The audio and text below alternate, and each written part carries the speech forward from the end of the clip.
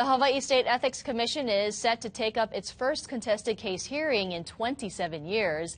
And here's a story that could sound fishy. Did you know that you paid more than $100,000 for a book about fish? Well, our media partners at Civil Beat are following those stories and more. And joining us over Skype is reporter Chad Blair. Good morning, Chad.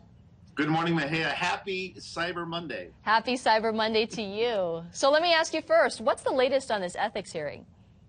Well, it'll be tomorrow in Hilo. It involves a Big Island charter school employee accused of awarding himself lucrative contracts to sell books back to the school, meals. And he also is accused of selling thousands of dollars of electronics equipment to the school. The school is located in Hilo. Now, his attorney says this case should not be for the Ethics Commission because, in fact, charter schools are independent. Certainly a significant issue with this hearing coming up. Now, Civil Beat also has a story on veterans' benefits. You know, they served our country in war, but now Hawaii veterans are in a different battle. What is it?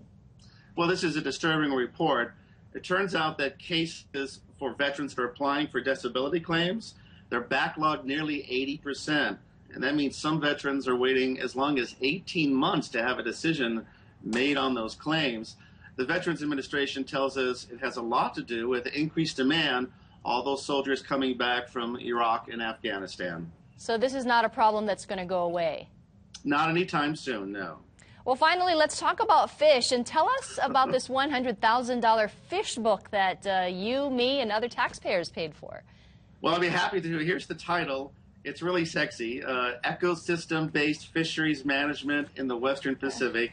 It's 312 pages long, and actually only costs $210 for the hard copy. The reason for the $100,000, however, is because the federal agency that paid for the book paid for an editor to do all the editing and also agreed to buy a bunch of copies back from the publisher. So that's why taxpayers get stuck with that bill. Wow, and I'm sure some people might find it interesting. Who's going to read a book like that? That's a good question. It was written by the federal agency that oversees the commercial fisheries here in the islands. So presumably those folks will be scooping them up and they'll find those gifts under their Christmas tree. They can fish for it, definitely. Well, are you going to go shopping on this Cyber Monday, Chad? You know, as soon as we get off of Skype, I'm going to go on my iPhone and I'm going to go look for this book. All right, there you go. Merry Christmas. Thanks, Chad. Sure, Mahia. Well, you can find the complete stories that we just discussed on civilbeat.com. We'll be right back. It is 6:39.